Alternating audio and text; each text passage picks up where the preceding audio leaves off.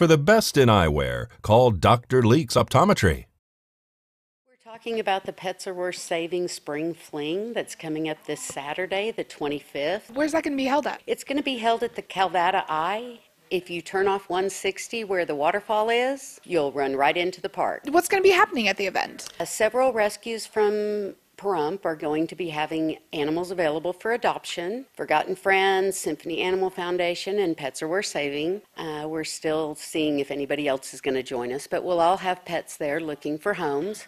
We have vendors who are coming in. There are other nonprofits who are going to have booths there. We have a microchip clinic that's going to be run from 1 to 4.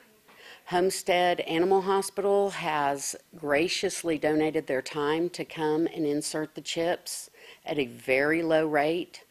It's $12 the day of, or $10 if you pre-register on our website. Are there any requirements for people to come and adopt the pets? Is there any paperwork they need to bring or anything like that? There's not any paperwork they need to bring. Each organization does have its own paperwork to fill out and their own requirements. It's Saturday the 25th. We're going to have bounce house for the kids. We're going to have hay rides. We're going to have a DJ.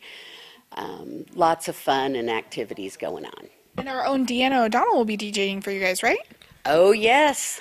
She was very popular last time, and we were lucky enough to get her for this time, too. That sounds awesome. What time is the event going to be at? It's going to start at 10. And if people want to find out more information, who can they call? They can call our main line, which is 775-253-5051, or go to the website, Nevada PAWS, PAWS.org.